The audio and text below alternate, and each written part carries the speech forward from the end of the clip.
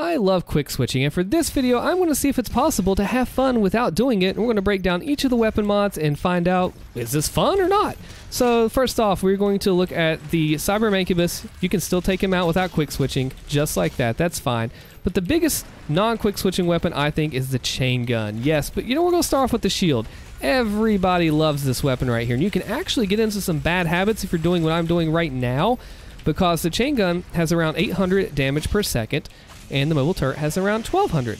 So if you're constantly in your chain gun shield like this, firing away, you're actually losing out on damage if you're a quick switcher. If you're not, then you're fine. But the whole point of this video is for me to experiment with non-quick switching alternatives and finding out what works and what doesn't. Cacodemons and the Arbalist are fine because it's not necessarily a weapon that is based off of swaps. And like I said, we'll be taking a look at every single weapon mod here, just run past this section. Now the Tyrant, let's give Mobile Turret a little bit of love. It does not get really any attention at all, it seems like, in the community compared to some other weapons. But look at this pure power, especially with the quad damage. That just rips the Tyrant down. If it does 1200 DPS normally, and then if you add on another 4 to that, that's massive. And especially once you master it to where it does not have to overheat on you anymore, it's great.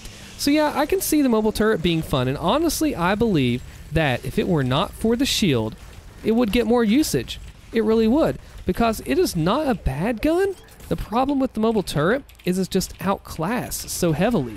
So let's experiment when we come down here too. What's interesting to know is that the chain gun, much like its classic counterpart, actually falters the Knight class at a steadier rate, whether it's Mobile Turret, whether it's not.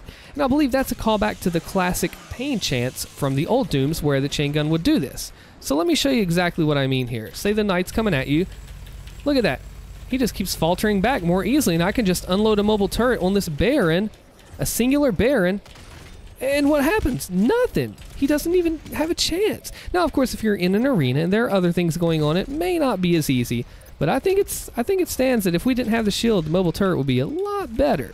But there's still some other alternatives we need to look at. We've not looked at any of the plasma. We'll take a look at that in a second, but first I want to show you the Kalibas eyes. There's a really cool trick I learned in a video I want to show you. Now normally, this is going to be interesting because for these guys, I like to do an Arbalist put into a rocket. But of course, if you're not swapping, you can't. So what options do you have? Well, Arbalist is still one of the greatest, and you can do a double one and you're fine. But what's so interesting to me is we're going to shoot that eye once and then twice, and then we're going to let it shut, and we're going to send an Arbalist at it. Because, well, we better be paying attention to some of the other things in the area too, right? I learned this from a Doom Guy bot video. Let's actually get rid of that. As long as the eyes are open once, you can still kill them. Let's see if I can pull that off. Look at that. So interesting. Rockets are another good alternative, but you have to remember these pain elementals that come in the distance. Well, Arbalist is also good. We're going to try Lock On. It's everyone's favorite. Now, once you kill 2 of these eyes, the 2 pain elementals spawn, and that's it. They're not infinite like many people think they are. I actually covered that in a trigger enemy video.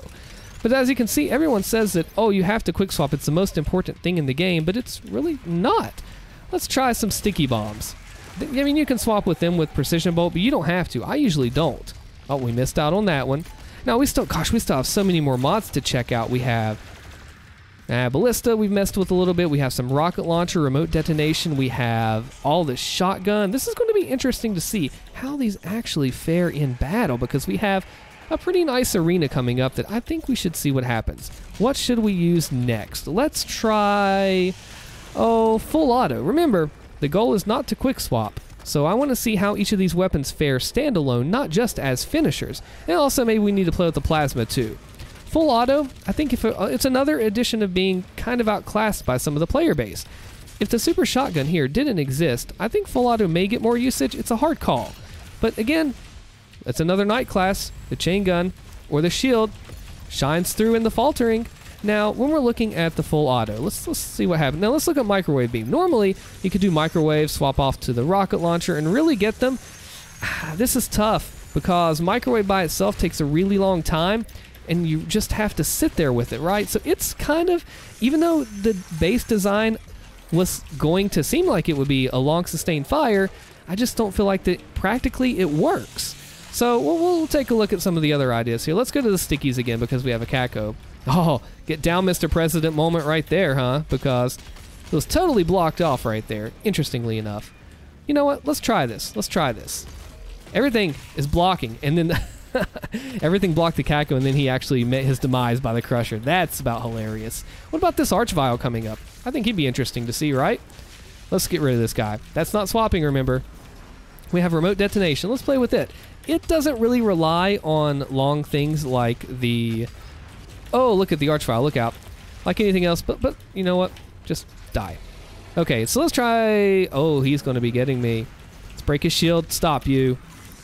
Microwave on this guy works pretty well, but the whole thing about it, you have to sit for too long. I can really see quick swapping and microwave working well together, so let's do Heat Blast. Yeah, that's a good one, because, I mean, if you think... He really fell into that trap. If you think about it, the Plasma is not a quick swap weapon in general. Like, it's based around sustained fire. You do it with the microwave, you build it up with the Heat Blast. So let's try something else here. What have we not done yet? We've done Super Shotgun. PB Rocket is one of the greatest, but let's talk about that SSG. When you don't cancel its animation out, it's pretty dang slow to fire, right? Well, let's actually use the Precision Bolt in the intended method. Wait for the cooldown. Now, the upgrades for the PB are actually nice if you use it in the intended way. So let me show you.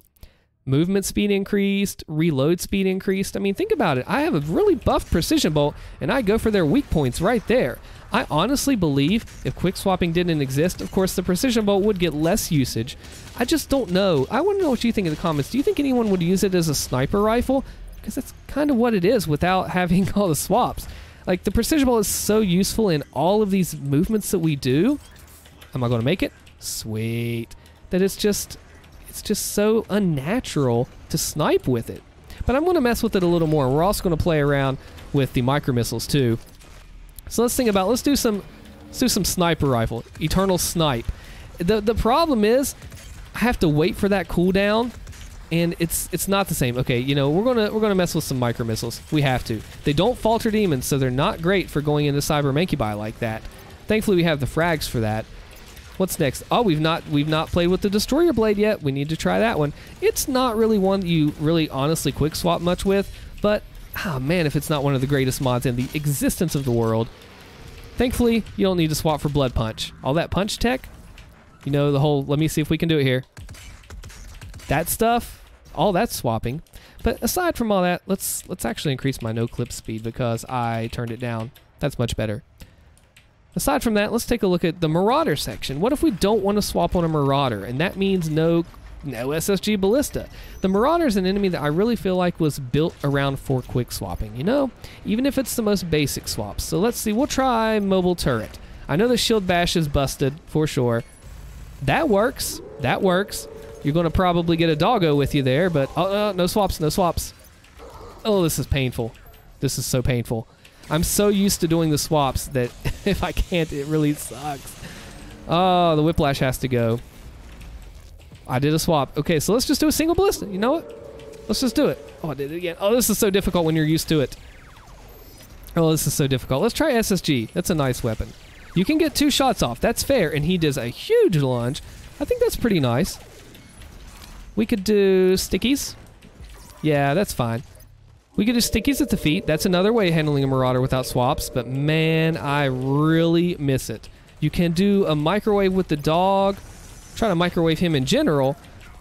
Yeah, it's definitely taking a lot longer to do it that way. That's fine. Thankfully, he's over and done with. Now, what about this last arena with all these enemies in it? How will this be affected without swaps? I think you can still have fun, as I am, but I think we need to try this final arena first. I did not just swap there. You didn't see that. Of course, we've also been refraining from using BFG and Crucible. Those are great tools if you don't have any quick swaps at hand. Of course, Lock-On Burst is probably the king. I mean, how do you get around Lock-On?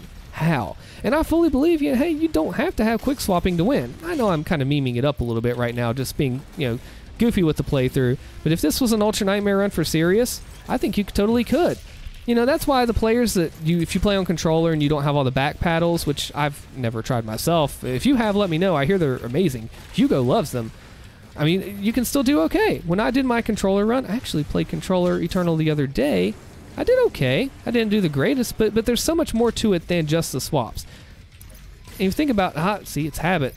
Some of these weapons are just built for it, right? I remember when the game came out, there was quick swapping, and a recent update had changed it, but they fixed it back because the community just really wanted to have the swaps in play. And I think they're a great thing to have in Eternal. I mean, you can totally use a BFG. Oh, we got the delay. You can totally have a lot of damage output, especially if you use that mobile turret. For example, let me show you right here. We'll falter, no swap, and we're just going to mobile turret him all the way. We're just going to focus these Doom Hunters. Really, really play around. Now, they're actually sledless weak to the micro missiles, and if you do use the micro missiles on the Doom Hunter, it does not matter. If you use it on their sled, it doesn't matter if you hit the shield or not, which is super interesting because you think it would, right? So let's see what else is there. We have microwave beam. It's so tough. It's tough, man, because you really don't want to sit there all day long. But with the Doom Hunter, I guess it does kind of work. Let's experiment with this just a little more. We better go and get some health, right? What else is there left to mess with? We have full auto. We've not done full auto enough. Let's try that a little bit. Full auto on the sled is nice. It's a finisher, so really, yeah. We also have the Unmaker we've not tried. It's not a quick swapping gun. Let's play with it a little bit. Gosh, I really miss the BFG. But hey, there's no doubt that it really does help with super heavies. Because remember earlier in the video I talked about these supers. Okay, let's figure this out here. What if we wanted to finish off this Doom Hunter? I think we'll do the remote det mayo into a blood punch. Again, that's not a swap. Man, I miss lock on when I do this. Don't you? And here's the coolest way to get past this situation. Rather than going up all the way around, all you have to do is no clip up to the top, hit the statue, and knock her down. Do I think you can have fun in this game without quick swapping? My verdict, honestly, yeah, I think you can, but I really enjoy swaps a whole lot, so I'm going to keep doing them. Check out the video on the worst weapon mods here. I'm Austin. Thank you for watching.